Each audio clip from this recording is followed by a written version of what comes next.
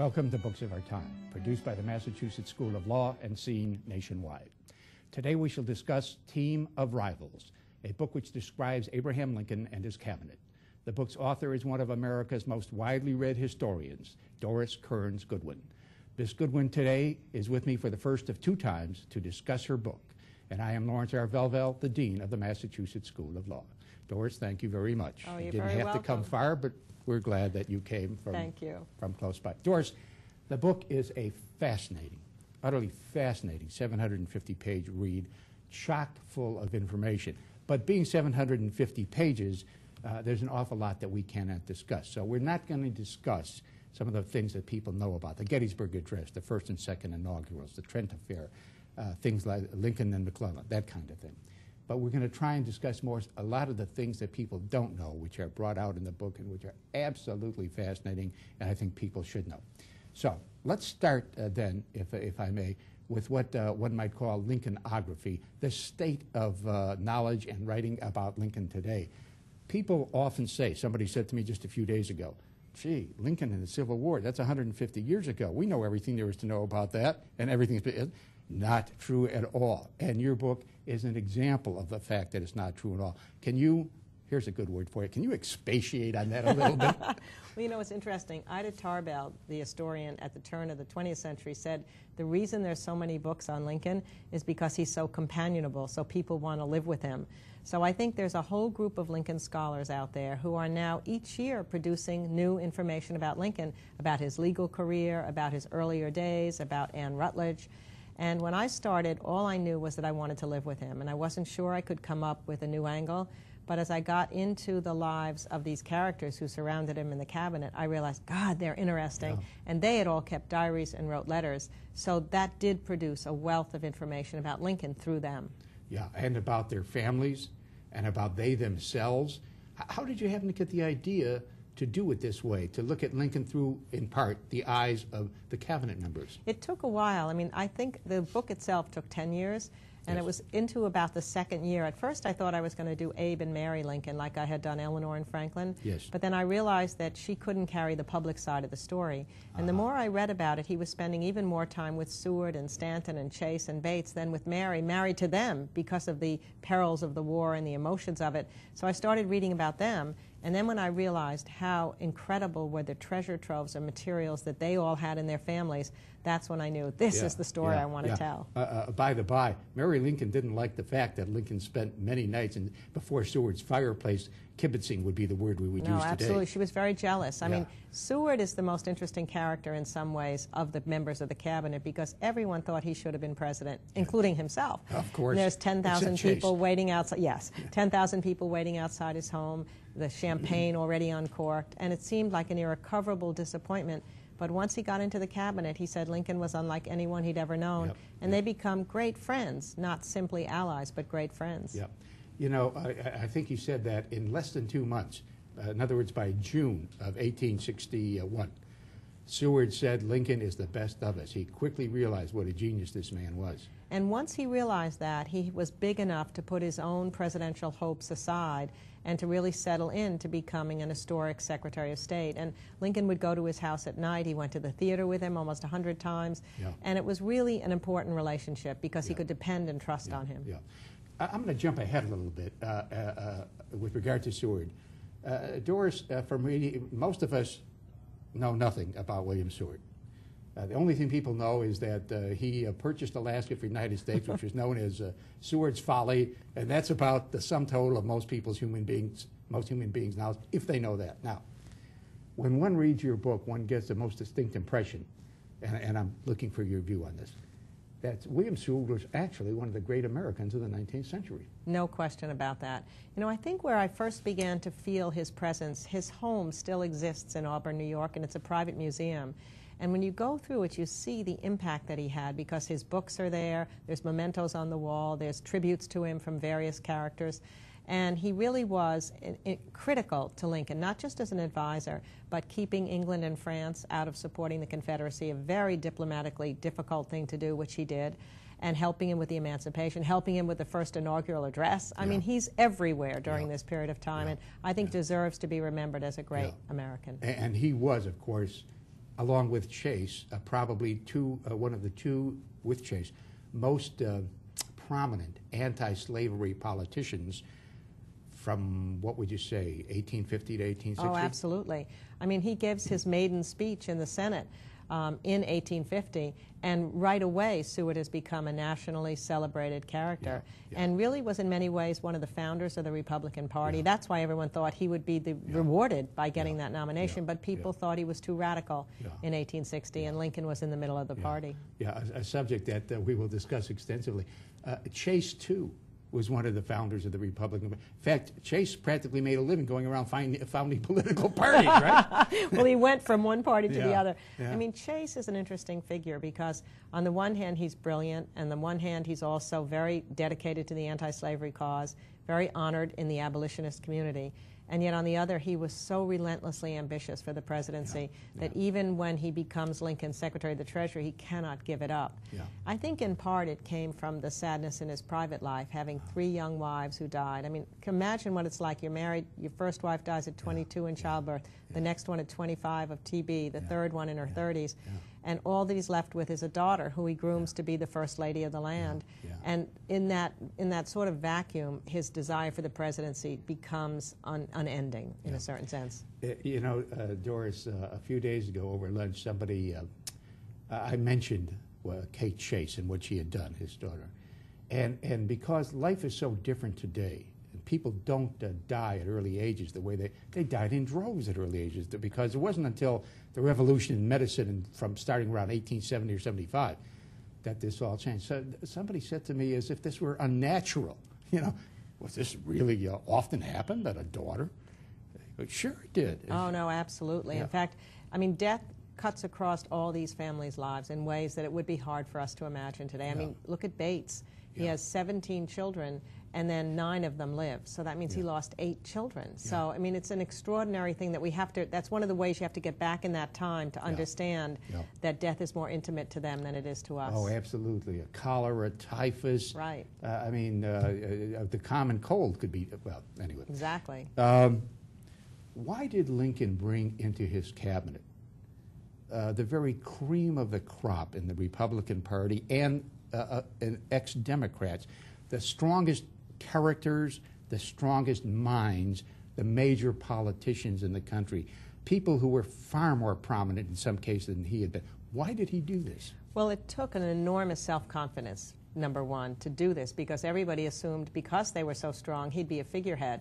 They were better educated, better known than he. They all thought they should have been president instead of him.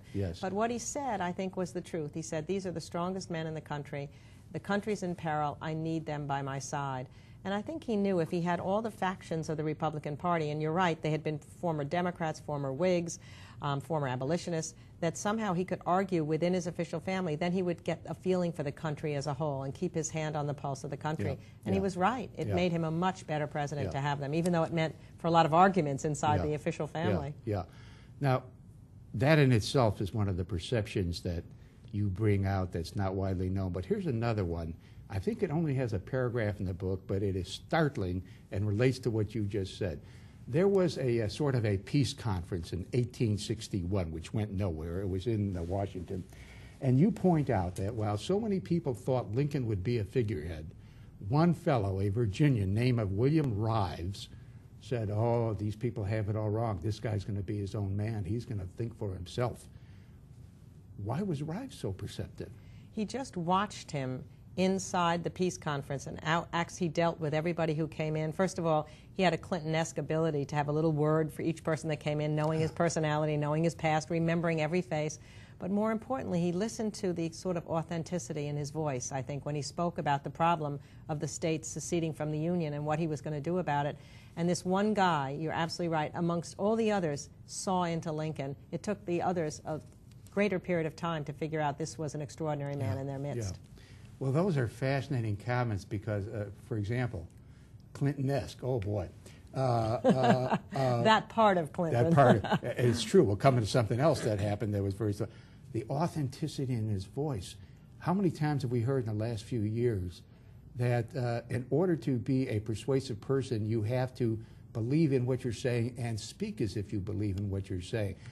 this was sort of like a new idea, I thought, in the last 20 years. It comes out of how do you persuade everybody to see it your way? It's sort of half phony, if you know what I mean. Right, right. But I saw it in Lincoln way back then, and you mentioned several times, I'd never put the two together, that Lincoln spoke with great earnestness, and people saw that in him.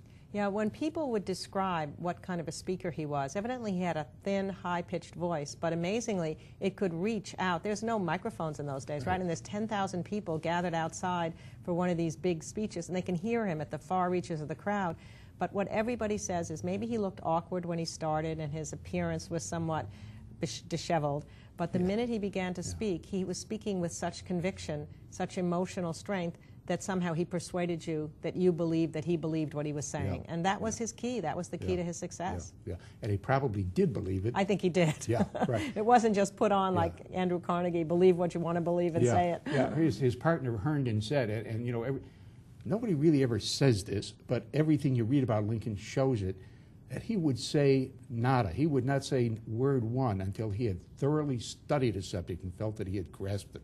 Yeah, it's really true. He was afraid of any kind of spontaneous call for him to speak, even when he was president, and there'd be a battle that was won and the crowd would be out calling for him to come to the balcony.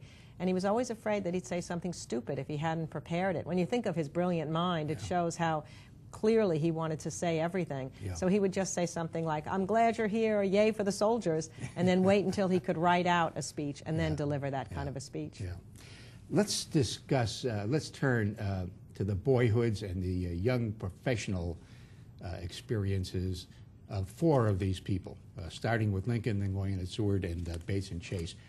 Tell us a little bit about the boyhood of Lincoln, because it's something that it just blows your mind, to tell you the truth. You know, it really does. I mean, even as a child, I remember reading these young biographies of Lincoln and feeling this emotional identity with this poor kid who is trying to find books and he can't find them and he's reading by candlelight. But it's all true. It's not a mythological understanding of him.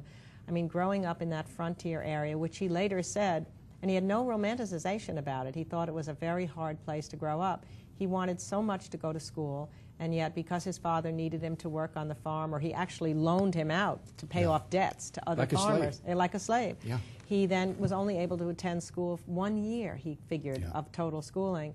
But the idea that he would then get a book by scouring the countryside for it and be so excited when he had the book in hand that he couldn't sleep or he couldn't eat, and reading at night, waking up in the morning to read, and eventually by reading Shakespeare and poetry and the best of the books. Maybe we read too much these days because he just read narrowly, but the best of literature, the Bible and Shakespeare in particular, and poetry, those rhythms got implanted into his soul. And then his mother dies when he's 9 years old. And I think the hardest thing for him was... And his sister later. And his sister died in childbirth not too long after that. And then his first love, Anne Rutledge, died. And he didn't seem to be able to get the comfort that most people in that generation had, that he would see them in the afterlife. I mean, stories are always told that when somebody was dying in that period, they'd actually talk at the deathbed, well, you're going to see your sister or your brother there, and don't worry, we'll be there soon. But Lincoln's mother, when she died, simply said to him, Abraham, as she was dying, I'm going away from you now and I shall never return, not holding out that hope of heaven. And I came away feeling that because of that, he was haunted by the idea that when you die, you become dust.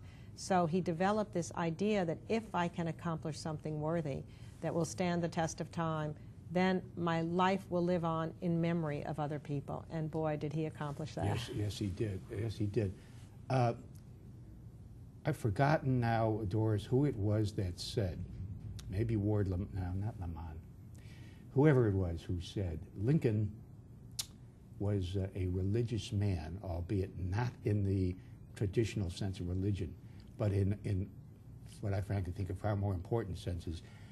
And it's an argument that's with us today. Absolutely. Why don't you No, you're right. It's that? Leonard Swett, his good friend. And Leonard what Swett said was that if you judged Lincoln by the number of times he went to church and whether he joined an organized religion, then he might not be considered a religious man.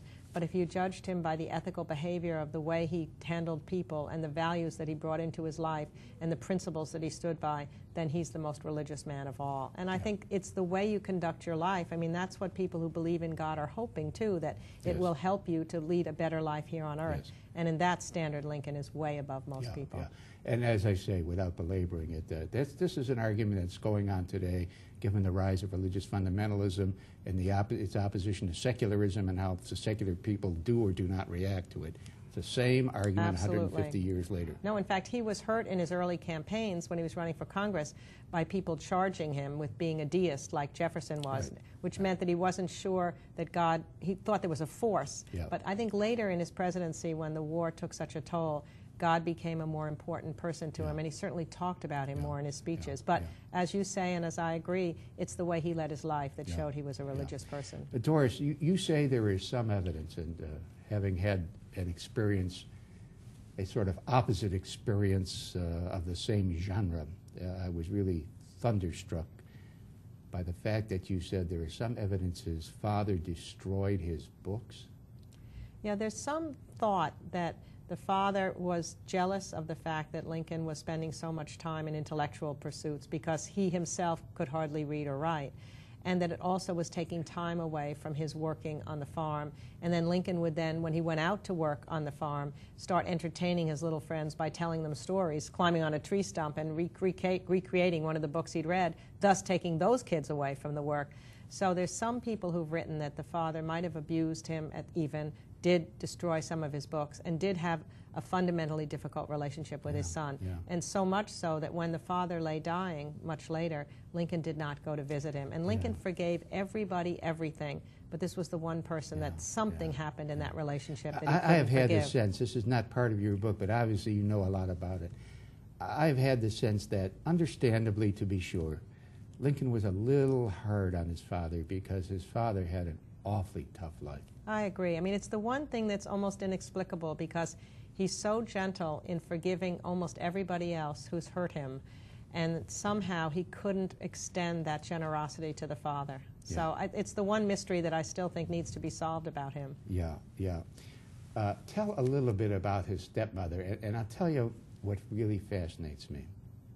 Well, you go ahead and tell about it. Well, he was very lucky. What happened is, after his mother died, his father left Abe and his sister Sarah, who was only 12, for months while he went back to Kentucky to bring back a second wife. He was only 9. Lincoln was only 9. He's only 9 years old, and the sister is trying to take care of him. And when they came back with the new stepmother, Sarah, she said that they looked like wild animals, that they hadn't been fed right, they hadn't eaten right, they hadn't been clothed correctly. But she ended up loving Abraham, and she really, I think, was able to build a path for him with his father, because she thought it was important for him to read. She never made him do chores when she thought he could be broadening himself through reading, and he loved her. And I think she said what little mind she had and his mind somehow ran on the same channels. So that became a very important relationship. And she actually lived to see this ragged urchin become the greatest man in the Exactly. And he went to see her right before he went to Washington, and that was a pretty emotional moment for the two of them. Absolutely. Like his farewell speech at Springfield. I know not whether I shall ever, etc. Incredible, right? I mean, it's like he saw the future a lot. You had this feeling. He wasn't a morbid person, but he did seem to think at various points that this might not be a long life for him, and yet he still forged on. Like Mickey Mantle. Wow, that's a bizarre connection. Now you're getting as bad as me. There's a bizarre bringing baseball into everything. You know, there are certain aspects of Lincoln's persona, Doris, that you bring out that simply are not generally brought out, and they seem to be of the essence of the man. The complete amiability of him as a person. His roar of laughter. I've never heard it described that way, as a roar of laughter. And the idea, which you don't describe this way, but I have read it as follows: he lived in his head. Can you elaborate on those things a little bit? For me, I think the greatest and most pleasant surprise was to find out about his amiability. I think we've been so programmed to see him as the great emancipator, and that monument in that incredible, beautiful statue in Washington. And all the pictures make him seem so stiff, and we do know that he was melancholy and he had a sadness about him. But when you read what other people said about him when they were in his presence, he would light up a room. The minute he walked in the room, he was the one when they were on the legal circuit like together. Clinton, by the way. Yeah, exactly. Yeah. And when he was on the legal circuit together with the other lawyers and the judges and the bailiffs, everybody, when they knew Lincoln was in town, in the tavern, would come from miles around. He would entertain them with stories for 4 or 5 hours. Yeah. And so suddenly when I saw that picture, and they said he would laugh harder than everybody else, and his whole face would light up, I realized that we were just seeing one picture of him because of still photography. If we had ever had moving pictures then, we'd have a whole different emotional feeling for this man because he came to life when he started talking. Yeah, and he had a tremendous sensitivity and empathy for people. You know, I don't think it's politically incorrect to say that his sensitivity for people was not only preternatural, it was feminine. Yes, I think that's right. No, in fact, you know what's really interesting? The qualities that I came to believe were the source of his political genius, his empathy, his sensitivity, his compassion, and his understanding of relationships, those are qualities that we normally associate with women. Yes. And yet he also had the kind of chutzpah to put himself forward in political life, which sometimes women haven't seemed to have over the ages. You know, that sense of, here I am, I'm going to run for president even though nobody knows who I am. So he combined both those qualities. Just yesterday, the New York Times had a big article. They quoted a woman who's a partner in a large New York law firm about that very point. Women don't thrust themselves forward and say, I want this and I want that. Right. It's a whole different way of acting. One last thing before break, because they're, you know, one last thing before break. We don't hear this from anywhere else. I never knew this from anywhere else. But you speak of his whole face lighting up because you know, people had a very sad face. It was homely, it was sad, and all of a sudden when he was talking to somebody, it would just light up. And that's what people responded to. I mean, evidently, that's what I'm saying. He became a totally different looking person, no longer ugly, no longer awkward. You were transfixed by sort of the twinkle in his eyes, the smile that he had, the laughter that came out, and that throaty voice when he finally began to talk. Now, that's what, when people say to me, if you could be with him, what would you want to ask him about Reconstruction or something? I say, no, I just say to him, Lincoln, tell me a story, so I could watch his face lighting up. Absolutely. Yours does the same thing. But you're much better looking than Lincoln. Well, there's no beard anyway. Well, I shouldn't speak badly about beards. Please do. We'll be right back, folks. Stay with us for the second segment of the first show with Doris Kearns Goodwin.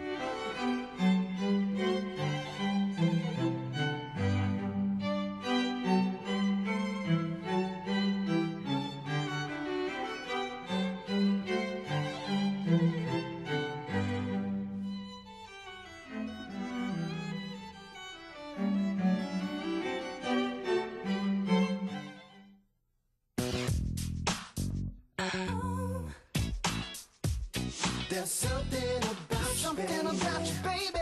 I can't get enough. There's something about you, baby. I got you looking at me, I'm gonna call you bluff. There's something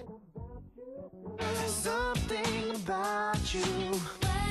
The smallest moments can have the biggest impact on a child's life. It takes a man to be a dad. To the morning light.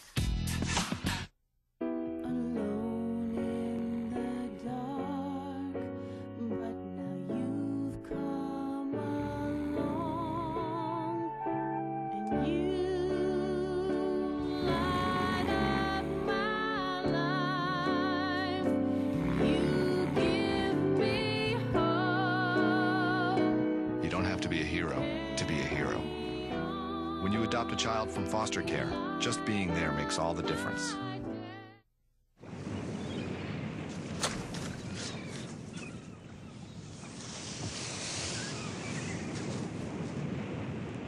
Check it out, man. What is that? It looks like someone's belly. Yeah, probably lost it walking on the beach. Man, just leave it. Let's go.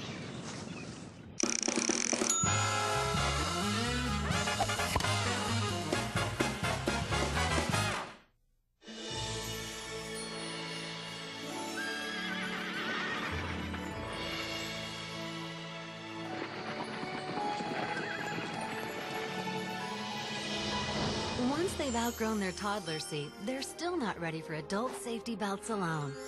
4'9" is the magic number. Until then, kids need a booster seat. Make sure your little pumpkin gets there safely. Visit boosterseat.gov.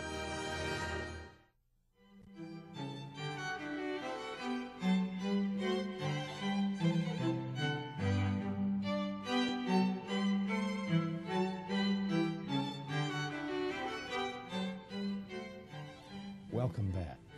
Doris, you said that here was this man who had a preternatural, even feminine sensitivity, and yet who put himself forward.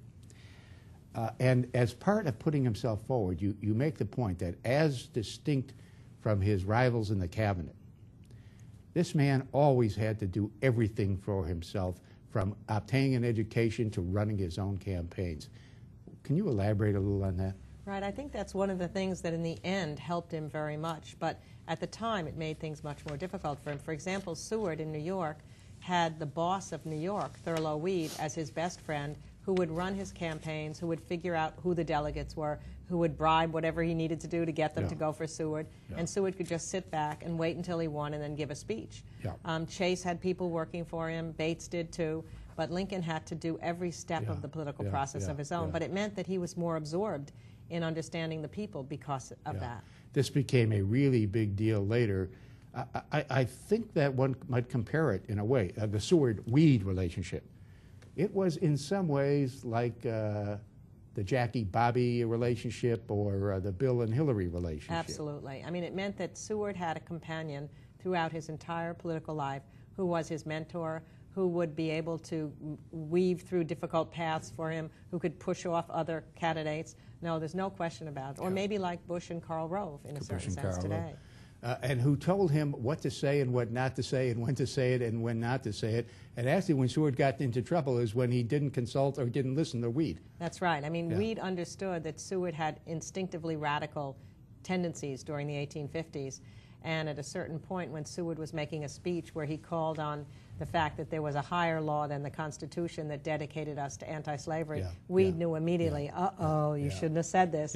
And then he apologized, but it was too late. It got labeled to him. Once it gets out there, you cannot take it back. That's right. He also used another phrase that did the same thing, the irrepressible conflict. Exactly. I mean, he was right that the slavery issue was an irrepressible conflict that would eventually lead to war. But in the 1850s, people didn't want to believe that. They still wanted to believe there was some compromise available. And Seward's wife, who I think was good friends with Lucretia Mott and Martha Wright Coffin, Martha Coffin Wright. Martha Coffin Wright only lived 20 miles away or something like that. Boy, she was a total abolitionist, and she was always pushing him in that direction. You know, she's an example, I think, of what happened to brilliant women in the 19th century who were frustrated because she was well educated. She read as deeply as Seward did. She was an abolitionist. She pushed him, almost like Eleanor pushed Franklin Roosevelt to do what should be done rather than what could be done. And yet she could never really go out on her own with her own ideas or even her own opinions. And as a result, she developed, as so many of those women did, all these illnesses that were never completely explainable but were probably depression. And she was in bed much of her life, even though she had this brilliant brain. Yeah, it was all psychosomatic because it's just total frustration. Right. I mean, years ago I read somewhere that a human being will turn inward on himself or herself if he doesn't have an outlet. This brain will... how interesting. Yeah, I don't know if that's true or not. I think it's certainly true in her case because even she one time wrote an essay about women where she said you can't even run in the field with your child because remember, you're wearing those ridiculous dresses that don't allow you to walk. And she thought you should be wearing better clothes. She was just way ahead of her time. Yes, she sure was. Now, when Lincoln started in politics, one of the early things he did is he got himself elected first to the state legislature, which became disastrous because of the Depression of 1837. Right. And then he got himself elected to Congress, sort of a rotating basis with a couple of other guys. And the way you put the matter is something like this. Lincoln said to us, well, you want me to make a splash here, so I'm going to make a splash. I'm going to say some bad things about the way we got into this war with Mexico. And boy, that learned him. Oh, is that true? Talk That about learned him, that. exactly. Yeah. Well, you know, it was his maiden speech in the Congress, and the Mexican-American War, he believed, had been started by President Polk really just to gain territory for the United States, and particularly to gain slavery territory for the United States. And so he questioned the president, why did you start the war in this place? And he Arnold for questioning the war. Even he finally had to acknowledge, well, I did vote for supplies of the soldiers. It sounded so familiar to the arguments of these we last heard this years. recently. Yeah. Exactly, but it meant that he really didn't have a chance to run for Congress again after that, and it looked for a while like his political career was over. You know, Doris, back in the days of Vietnam, this used to come up every now and again, what happened to Lincoln. And I cannot help thinking that his experience was replicated by dissenters both in the time of Vietnam and in the time of Gulf War II. Oh, there's no question. I remember when I was teaching the course on the presidency at Harvard in the height of the Vietnam War, and I would use Lincoln's speech, you know, and the kids would just be amazed at the parallels between then and then. So it's true. I mean, you just go back, and that's the great thing about history. There are always echoes from the present into the past. Yeah. Doris, let me ask you sort of this is off the wall in terms of this discussion, but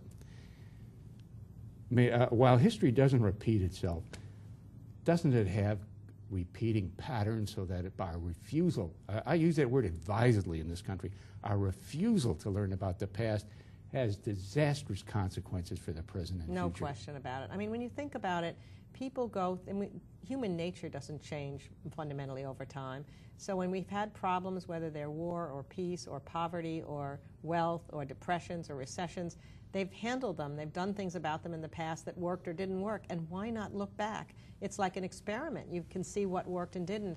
And some of our best presidents do look back. I mean, when Teddy Roosevelt was facing the coal strike, he looked back and he read about Lincoln. When Truman was figuring out what to do about MacArthur, he looked back to Lincoln and McClellan.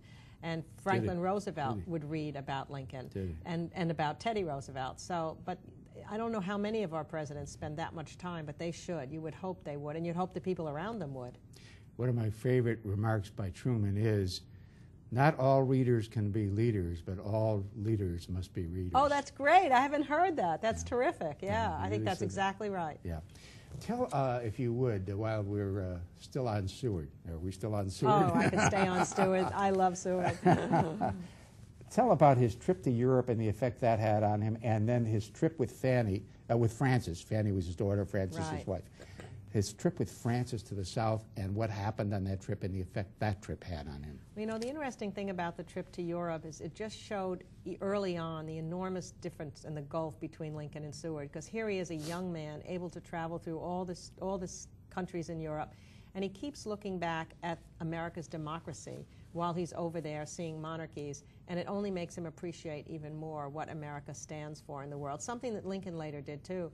And when you think about it, Lincoln could only travel to Europe in his mind by reading Shakespeare's plays. He went to England with the kings. By reading Lord Byron's poetry, he went to Spain and Portugal. Again, just showing the gulf between the much more privileged childhoods these other guys had than Lincoln did. But at a certain point, Seward went with Frances to the South. And again, he saw in the South the economic hurt that slavery was bringing to the area, because aside from the plantations, a lot of the other houses were rotting, the streets were in disrepair. It didn't have the progress and the momentum that the industrial North had. And he understood then that somehow something was going to have to change for the South to be brought into the Union in a full partner. Yeah. You know, they say that there were more banks in New York City or New York State than in all of the South. I'm sure that's right. I'm sure that's right. No roads. That's right. I mean, no hospitals, no schools really, essentially, no universities. I mean, there were a few, but nothing like there was in the North. Yeah, and in fact, they would come north to Princeton and so forth to go to college if they were privileged. I was in Mississippi on a Civil War trip about 8-9 years ago, and we were out around Gettysburg, Doris, and we visited some of the there's places, they're still in the boonies, they're still standing by themselves. The poverty, you can understand why the Arkansas state motto is "Thank God for Mississippi." No, I understand, and that's what Seward saw even then. And Seward believed in progress, and he had this optimistic temperament. So he just hoped if the economics could get into the South and slavery could be ended, then the whole country would take off in a way that it couldn't otherwise. Okay, give us 1 minute on Chase, his boyhood, his education. Well, Chase came from a distinguished family in New England. He had uncles who were senators. He had another uncle who was the Episcopal Bishop of Ohio. But his father died when he was young, and his mother needed to have him taken care of, so she sent him to this uncle in Ohio who was, even though a brilliant man, very tough on young Chase and almost like a martinet with him. So Chase developed, I think, early on some of that quality of repression and severity and no joy in life that he brought with him, but ambition. The guy wanted him to be ambitious, and he became so. Yeah. It sounds very Puritanish. Very much so. I mean, he was very religious, and he didn't ever drink much. He never smoked. He thought novels were sinful. He thought theater was a waste of time. Right. He would spend his evenings practicing jokes that he could never deliver with ease, or studying a foreign language. Yeah, right. He would not have been the most fun guy to be around. Yeah. You wouldn't want to have a beer with Salmon. No, I don't think so. And he hated his name, Salmon P. Chase. He wanted to change it at one point. Beer either. Exactly. Exactly. Tell us about, because this is, how many people in America know that Lincoln almost was elected as senator in 1855? The term would have begun in 1856. Right. Tell what happened. It's an amazing story, and one with most important long-term consequences. No, absolutely. I mean, what happened is that he had been instrumental in creating the beginnings of the Republican Party in Illinois, and it was made up of former Whigs and former Democrats. And everybody thought he would be the one, because he had created this thing, to be given the senatorial nomination, which of course took place in the state legislature at that time. And he had like 47 votes for him, and this other candidate, Trumbull, had 5 votes for him. Trumbull had been a former Democrat. But his 5 votes would not go over to Lincoln. And Lincoln felt if he didn't somehow do something, the third candidate, who was more pro-slavery, would win the nomination. So he voluntarily gave his 47 votes to Trumbull's 5 votes to give Trumbull the senateship. Mary Lincoln never would speak to Mrs. Trumbull again, but Lincoln went that night to the celebration, and eventually Trumbull becomes Lincoln's great supporter. I mean, that's why it all comes round when you do it. And Trumbull and the fellow who was supported, one of the 5 votes, a fellow named Judd, were 2 of the guys at the Republican convention, were they not, in 1860, exactly, that put Lincoln across. That's right. So it just shows, if you can do like Lincoln, not hold grudges, when politics is all about human relationships, in the long run it's going to come back to your benefit. But it takes an extraordinary person to do that. I mean, I wonder whether you'll find another example in American history. I don't think so, because the kind of people who go into public life now, I think, are not going to easily have that kind of quality, because it's sort of bred out of them, given how tough the political system is now. Now, in about the 2.5 minutes that are left for this segment, Doris, explain the fascinating ways, the planning that Lincoln did to win the nomination. This guy didn't come out of the blue like people tend to think. Oh, absolutely. No, that's exactly right. I mean, people just think it was just the fact that he was in the middle of the party and they just turned to him. That's really not so. He had figured this out better than the other guys, much more experienced than him. Number one, he knew that each one of his 3 rivals had certain enemies, and that they might have people that were not going to be happy about them running for the office. So he deliberately said, let me be your second love. If you have to turn away from your first love, can you imagine? That's a humble thing to do. Come to me as your second love. Number 2, he understood the importance of having the convention in Chicago. What happened is, in the meeting, where could the convention take place? Seward's people wanted it in New York, Bates is in Missouri, Chase is in Ohio. So he had his guy there say, hey, how about Illinois? There's no front runner in Illinois. And then once he had it in Chicago, he got the trains to give free passageway to all of his supporters to get to Chicago. And on the day of the balloting, he actually had printed duplicate tickets to get into the convention hall, so all of his supporters could out-yell Seward's supporters. So he was figuring out every step along the way. Plus, he positioned himself. It was a truthful positioning in the middle, where Seward was more radical, Chase more radical, Bates more conservative, so Lincoln was the man who could win. I have to say, Doris, I just can't stop myself from saying, duplicate tickets, it sounds like Mayor Daley. Oh, of course. Well, you know, I mean, there are certainly times when he is being a politician, canny and understanding, as long as the end result is something positive. And he never did anything illegal, as far as I know. I mean, but every law was so loose at that time. He just let more people in that were supporting him. And one of the things that really made a big difference was the Republicans, because the South is going to be solid. Right, right. The Republicans had to win the lower tier of northern states, Illinois, Indiana, Pennsylvania, and New Jersey. And tell what Lincoln and his people did in order to win that tier of states. Yeah, well, those are the battleground states, as he called them. So he knew, first of all, that Indiana would be the first one to get. And so he had an old friend from the Congress there, Mr. Smith. So there was a promise, I think, that Smith might get some job in the cabinet. Then there was Pennsylvania, and there was Mr. Cameron, the boss of Pennsylvania. And there was possibly a promise that Mr. Cameron might get some position in the cabinet. They were all promising everybody, so that wasn't unusual. But he picked the right people and then was able to get those battleground states. And once he had them, that was really the key to the election. Yeah, and we're supposed to go to break, but I want to pursue this for a while. You know, Lincoln said to Judd and such like David Davis, do not commit me. Right. He's not here. He doesn't know what's going on. Exactly. And so they committed him, and there's all these promises that everybody was going to be in the cabinet and so on. Now, at the same time that Lincoln was carefully planning out his strategy, Chase and Bates and Seward particularly were making horrendous mistakes. That's exactly right. Elaborate that Well, a bit. Seward, for one, in the 9 months prior to the convention, went to Europe for yet another trip to Europe. Weed, his buddy, was afraid he might say something again that would get him in trouble. That's crazy. So go over, and meanwhile he's visiting with kings and queens, and they think they're seeing the next president. But meanwhile, Lincoln was using those 9 months to go around the country giving speeches and beginning to build up a political base. And meanwhile, Chase had made enemies in the past over his time, which Lincoln had never really done, and he never was able to sew up those enemies before the election took place, the nomination.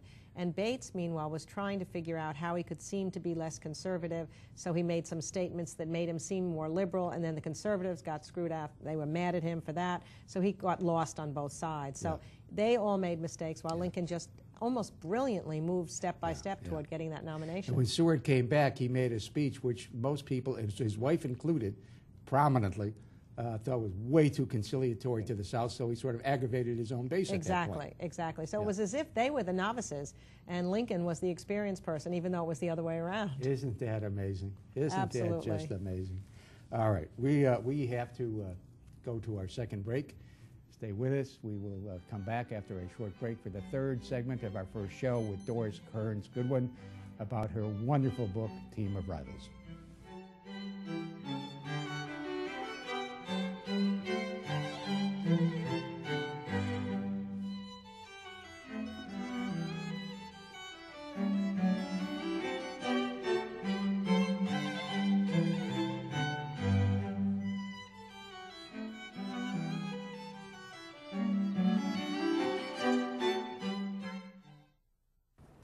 Hello. Yes. Can I ask a few questions about the apartment on Park Street? What was your name? My name is Juan Hernandez. It's been rented. Oh, it's gone. Hello, my name is Sanjay Kumar. I am calling about the apartment on Park Street. It's not available. Not available? Hello, my name is Tyrone Washington. I'm calling about the apartment on Park Street. Just been rented. Hello, I am Chen Ling. My name is Khalid bin Ali. I'm Tuan Vo. Hello, my name is Moshe Goldberg. I use a wheelchair. It's gone. Not available. All right. Thank you. Yes, hello, my name is Graham Wellington. I'm calling about the apartment for rent on Park Street. Is that still available? Yes, it is. Oh, it is? Yes. Really? Housing discrimination is illegal. If you think you've been a victim because of your race, color, national origin, sex, religion, disability, or family status, call us. Fair housing. It's not an option. It's the law.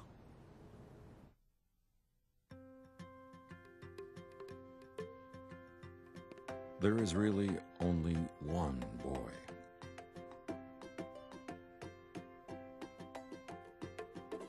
One girl.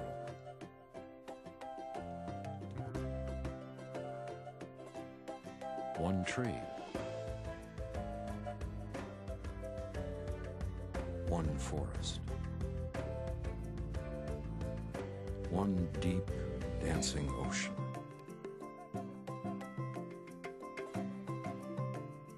One mountain calling. One handful of sand through our fingers. One endless sky overhead. And one simple way to care for it all.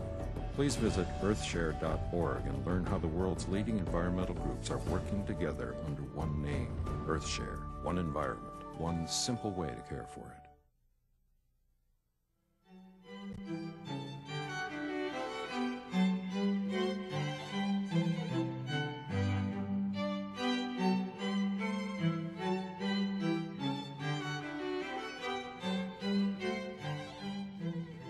Welcome back. Doris, tell a little bit about the campaign of 1860, particularly the speechifying that was done by Seward and what Douglas did. Let's start with those two things. Well, in those days, it wasn't considered dignified for candidates to go stump on their own behalf. So Lincoln stayed in Illinois and had Seward substitute for him, really, running around the country. Douglas, the candidate for the Democratic nomination for the presidency, did stump for himself, which was considered unprecedented at the time. So he went to the South and the border states. But Seward roamed around from a whistle-stop tour, much like Harry Truman's later. Right. And the incredible thing, you would read that the applause and the crowds that he got, almost as if people were thinking that he was going to be the candidate as opposed to Lincoln. And he would speak sometimes to 20,000 people, 30,000, 50,000. They'd come on parades. There'd be girls dressed up.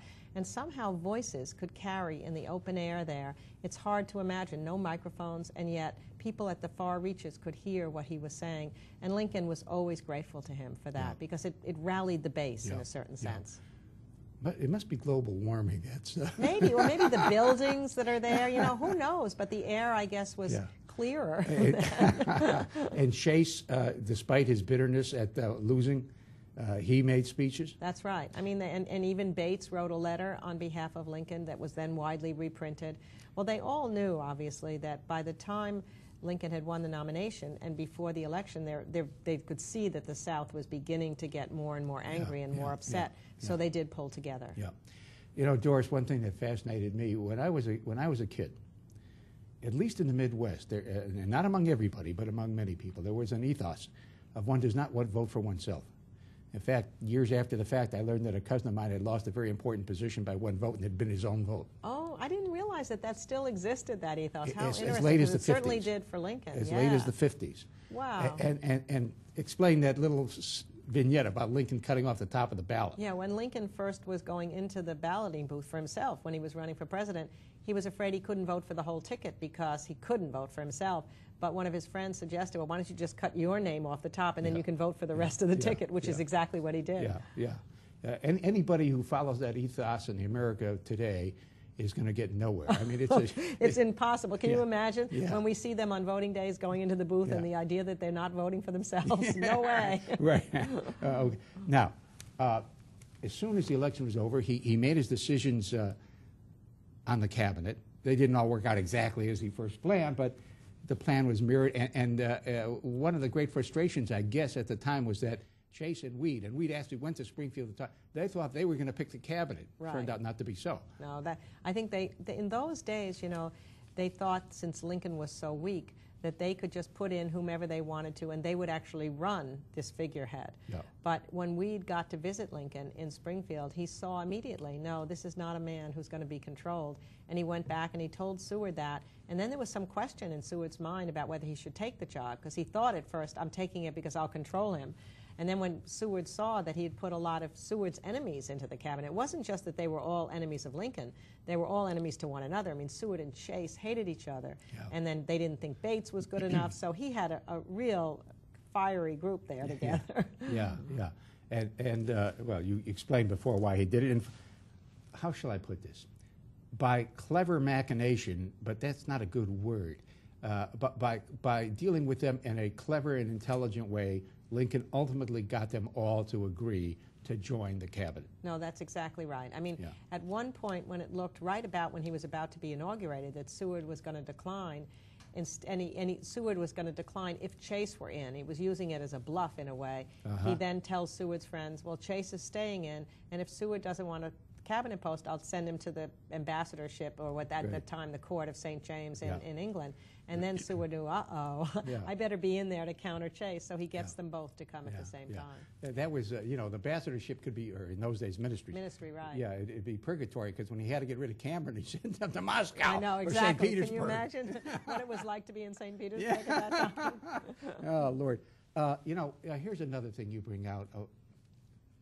I bet you not 1/100th of 1% of the American population knows this. Stanton, who was a Democrat, actually joined Buchanan's cabinet in the last year or so, and he was so horrified at what he was seeing that he opened a back channel secretly to 3 of the people who ended up individually.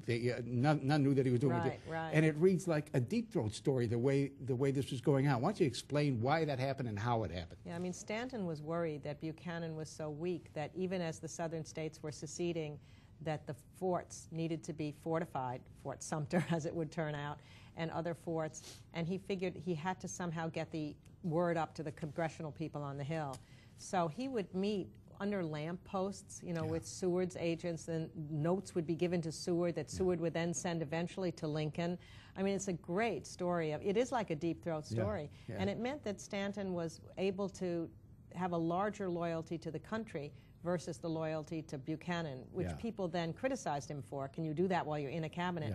But I think he was doing the right thing at the time. When did it become known that he had done this? Oh, it wasn't until decades later, I think, when some of that information came out. Although there was some suspicion always of Stanton because he seemed to be a two-faced kind of guy. I mean, that's one of the most amazing stories, that Lincoln put him in the cabinet in the first place after Stanton had humiliated him in 1855 in that lawsuit where Stanton was the big guy and Lincoln the little guy.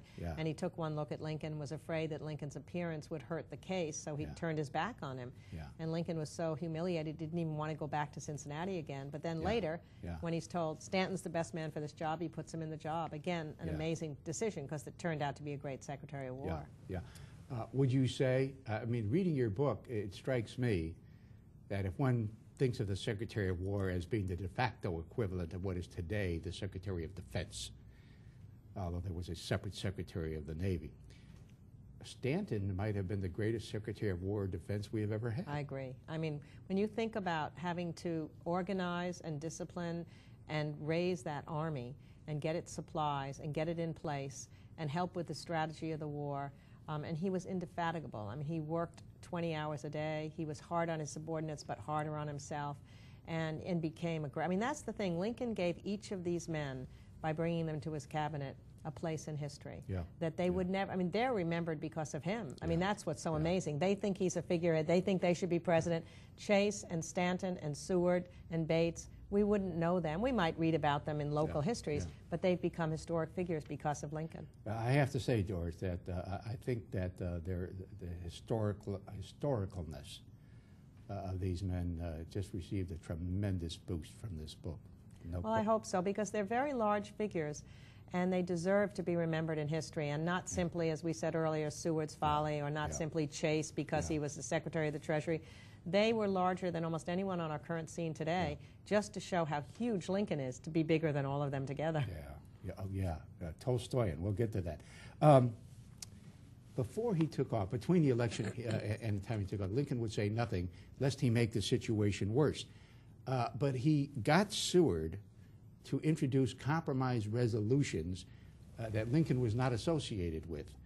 So why don't you, and the end result was that they accomplished nothing, but Seward got a lot of heat, while Lincoln looked like the uncompromising guy, man of principle. Why don't you talk about that just a bit? Well, I mean, the difficulty that Lincoln's facing in that period between his election and March 4th, I mean, it was terrible that there were too many months there, is that the country's falling apart, and he's wondering, is there some compromise that can prevent war? But on the other hand, the Republicans who've elected him want him to stand firm on principle with no compromise. So what he does is have Seward introduce some ideas of his own for compromise. The hardcore Republicans refuse to pass it, and you're absolutely right. Then Seward gets blamed as if he's too conciliatory, and Lincoln's standing there as the principled man. But again, that was part of the dance between Seward and Lincoln that both men understood, and I think Lincoln ends up respecting Seward all the more for taking the heat on a situation like that. Now, it was at this point that I had a question, Doris, because, you know, I personally think of Lincoln as the greatest American, and that's not an unusual view. So my wife, I mentioned to my wife the question I'm about to ask, and my wife took me to task and so on and so forth. You should never talk to your wife, unless your name's Richard Goodwin. You know, there were aspects of Lincoln that you talk about, and this business about putting Seward up to it, well, nobody knows that you're the guy who deserves the blame. Lincoln wasn't always the man of principle and idealism that we think of, some of us think of him. I mean, there were times when he was a pretty sneaky politician, weren't there? I mean, I think what you could say, he was canny and shrewd as a politician. And yes, he did understand that any kind of political action is going to involve certain maneuverings. There's no question. That's what I found so fascinating. We think of him as the statesman, and he is. But he was a brilliant politician, and that's what politicians do sometimes. Yeah. They run for cover. Sometimes, I mean, eventually, when somebody did something in the administration, however, that was a mistake, he would often shoulder the responsibility for them. Yes. I mean, on the big things, he would At times stand when up. he really wasn't responsible. Exactly, and he would acknowledge errors that he made. But in some of these kind of smaller situations, he understood. I mean, he brought weed in at a certain point. He needed money in an election, and somehow weed raises the money privately, and it This gets was like there. a checkers fund. Exactly, Yeah. exactly. So he knew that the end result sometimes required things that may not have been seeing the light of day, but it was never anything that hurt another person fundamentally. One about him, one of these, well, the checkers fund hurt the opponent who lost. Yeah, so that's true. But they had their own money. Yeah, right. They're not Democrats. One thing that's really interesting, and this struck me as Clinton-esque, was, but in a very, very vital American cause, was when he denied that there were any peace commissioners in Washington. Why don't you tell that story? Exactly. I mean, what happened is they were just about to get the amendment passed ending slavery forever, which was a critical thing, the 13th Amendment to him. And there was some thought that, meanwhile, there's some peace commissioners coming from the South to Washington. And there was some thought if the Congress knew that, they wouldn't pass the amendment because they just stopped everything in its tracks. Because there was no way there was going to be peace. There was no way there was going to be peace. So the rumor came out that they were in Washington. So he was able to split the sentence and say, no, there are no peace commissioners in Washington. They were actually on their way to Washington. Right. So it was what what is or whatever it is Clinton said. Exactly. But it allowed the 13th Amendment to pass, which was critical, and that was his legacy in a way, because he knew that by the Emancipation Proclamation only lasted as long as the war lasted. So it was critical to get that amendment passed that would end slavery forever. Speaking of that fact, the Emancipation Proclamation was. Another thing not widely known that you talk about is that but before the Emancipation Proclamation, Congress passed two different emancipation laws. Everybody kind of shrugged and went back to work, so to speak. Why when Lincoln did it, why did it have so much bigger an impact? Because after all, like the previous ones, his Emancipation Proclamation was going to free nobody in the South unless and until the war was won. You know, it's interesting because some people even today look at it and say, well, it didn't do anything, because exactly as you said, the only people it covered were the people in the South, because he thought only his commander-in-chief war powers could cover the slaves in the South who were being used by the Confederates to help the Confederate cause. So he could argue that by freeing them and allowing them to hopefully come to the North, or at least get out of the battles, he was helping the cause of the North, and as commander-in-chief he had those powers. But the fact was that even just the announcing of that proclamation had a moral impact and an emotional impact on the North that I'm not sure even Lincoln fully understood that it would. Seward never understood that. He thought it was just a proclamation. Why are you doing it? But it somehow... Also on Britain, on the working class. And it had an effect on the working class in Britain, because the British working class were the ones that were being hurt by cotton not being shipped. And so the ruling class in Britain wanted to support the Confederacy to get their cotton back, but the working class were pro-emancipation. So it really had a bigger impact, I think, morally and emotionally than even the guys realized at the time. And it was huge at the time. And the previous ones just didn't have that impact. No, well, one was in the District of Columbia, and they were minor things, but when a president announced it, and the way he did dramatically, it was a great moment when he signed it, and that moment when he was afraid that his hand was shaking too much because he had shaken so many hands that day. It was a New Year's Day reception. So he said, wait, if I'm ever going to be remembered in history, it'll be for this act. I can't be shaking or people will think I hesitated and my whole soul is in it. And then he signed with a bold hand. The people up at the Tremont Temple in Boston, when the word finally came over the wires at 10 o'clock, because they thought he maybe had chickened out at the end. That's right. Frederick Douglass was there, and when they finally heard the word on the telegraph that, in fact, he had signed it, huge celebration into the dawn hours of the next day. Yeah, we have to wrap it up. But we've gotten through our aliquo half, the allotted half. We have indeed. And we'll finish the rest of it, the absolutely fascinating stuff, the next time. Thank you. I'd be delighted to. Thank you so much. Yes, ma'am. Thank you. Be with us again next time for the next show in Books of Our Times.